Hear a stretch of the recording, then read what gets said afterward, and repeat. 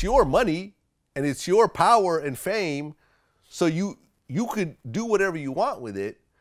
But this is how you ultimately get into these problems. Like, for example, the whole situation with DaBaby. You know, I've talked about this in a few interviews. It's like,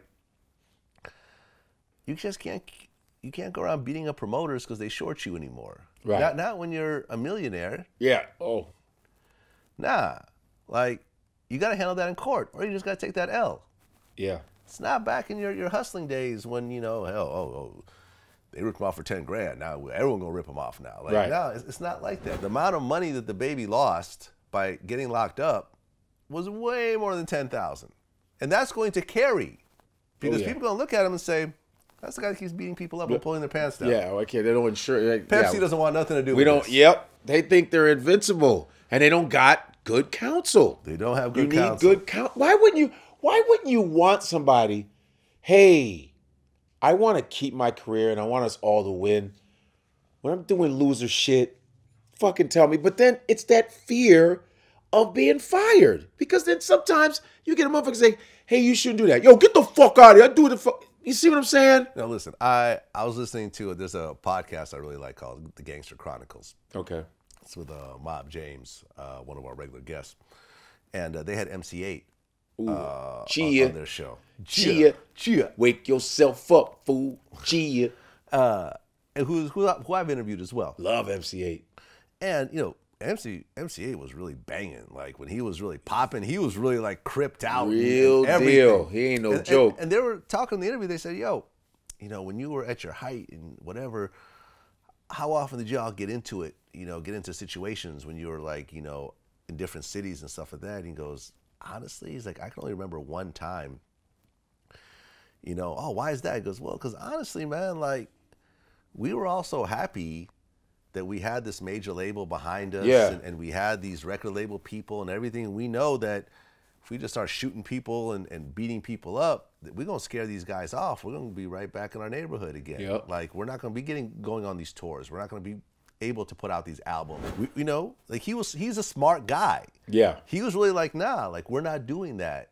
You know, and as him being the leader of that group, he's able to control his entourage and say, like, we're not doing this. Yes. Someone has to take the reins, man. And look, you know, he's not the world's biggest artist, but he's able to, you know, maintain a nice lifestyle. He still does shows. He still puts out albums. He coaches football now, like kids football teams and stuff like that.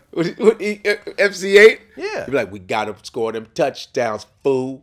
Cheer. We losing, fool. Run your routes, fool. Always remember, if you can't catch the ball, fool, you're going to get cut. Cheer.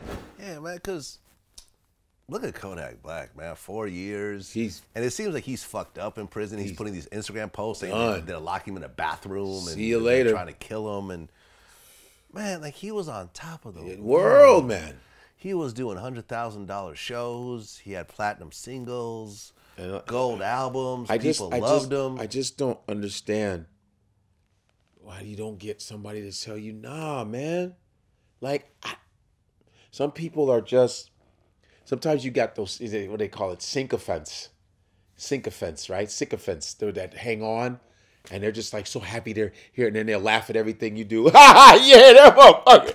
No, if the shit ain't funny, don't laugh at it. It's like Sonny in Bronx Tale. He goes, you know, when those guys, he's like, is it better to be loved or feared? And you interviewed that guy who played Collagenal. And he goes, I mean, if you notice, when I tell jokes, when they laugh, I'm funny, but I'm not that funny. It's because they fear me. Yeah. It's a fear thing.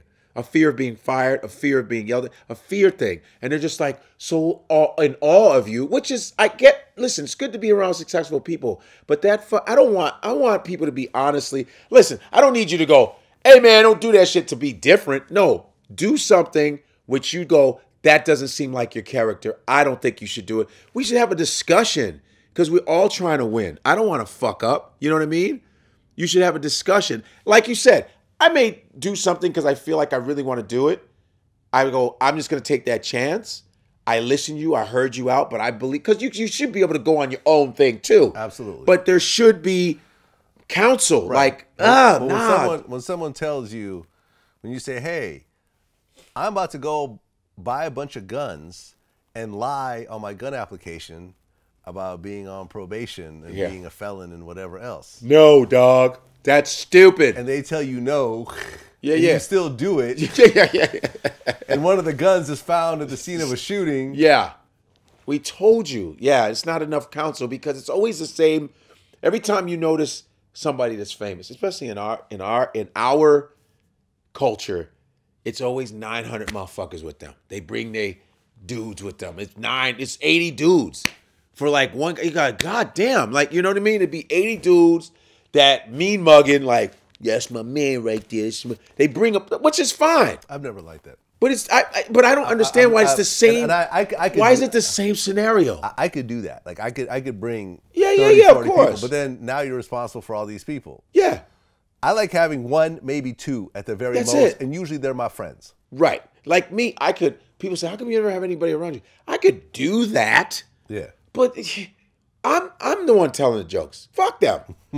I'm the one telling it. But, maybe at some point I may need someone to go, hey, I need somebody, boom. Who knows? But to have 20 motherfuckers, they always say the bigger the group, the lower the IQ.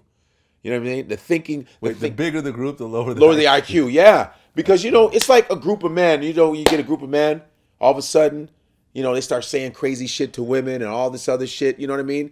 The collective gets worse. You know what I mean? Because, when you have too many people thinking and too many heads around, it starts to get convoluted and shit. Some motherfuckers be like, yo, what's up, bitch? Yo, shut the fuck up. You can't do that. But when it's a little smaller, a little tighter, everybody moves in unison a little better. You know what I mean? Listen, when I move, you see me out. Yeah. I have one, maybe two people. That's it. And I set the direction of how we're moving.